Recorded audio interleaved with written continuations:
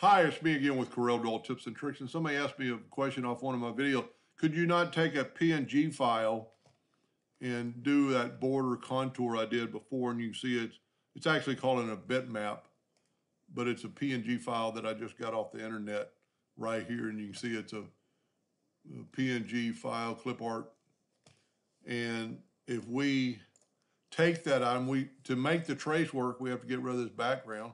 Don't have to do anything special, really just trace bitmap, outline trace, clip art is what I usually use, and it works really good. The only problem is that some of this white border was making a square, so we'll make this yellow box bigger. We'll take our new copy, and you can kind of see the roughness of the outline, and you could fix that. So what we need to do is take that item, go to Object, and ungroup it. And then if we look here, so everything's ungrouped now, we can fix that black line by taking our shape tool and just deleting that node, and you get a more rounded apple. We'll check the other side. It's got the same problem. Just take those two nodes and delete them. Now you've got everything ungrouped, so the boundary tool will work. And let's see how big this thing is. It's less than 4 inches. We'll set our nudge factor on 4. We're going to select it all. And there's actually another little part right there, but we don't need to fix it for the video. And I'm going to put a boundary around it. Then I'm going to nudge that over. There's your outline to cut that out if you're a vinyl cutter or something like that. Now, if you wanted a little bit of material left on that product, then you just go to Effects and Contour. We're going to contour to the outside. Let's just go like 0.1. See what happens. Whoa, I must have been on the yellow box. So let's back up here. Let's grab our shape. See, that might be too much for you. So you can always go 0.05, which will be half of that, and hit apply. And then go up to Object and break the contour apart. And then you can grab one of these, and if you look, we've grabbed the black one. So now we can just nudge it over our picture.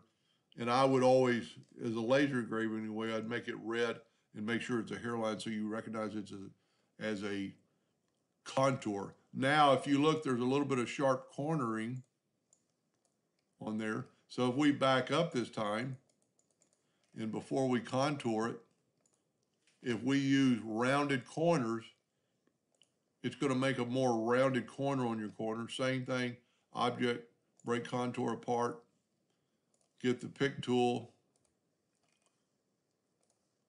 grab that black, and you can see we got black. If we grab the red, it's going to say red. We don't want that. We can actually delete it, move that over, make it red, make sure it's a hairline, and then move it over. So now we have a lot more rounded corners. And there's a little bit of cleanup I would do on this drawing also. You know, it's the same thing that you could do, you know, like that. You could maybe bring that down to have more of an outline. Get rid of that little doodad right there. Maybe get rid of that one. Take your node and just kind of bring it out a little bit. Of course, I would do that for your contour, and then your contour is going to be a lot more even. This is a pretty cool file. You know, you could change the color of things, make that a bright red, you know, make it a yellow if you wanted to, make it a pink, because the colors are broken up pretty well. So yes, you can put a contour and a boundary around a PNG file. Hope that helped. Thank you for watching.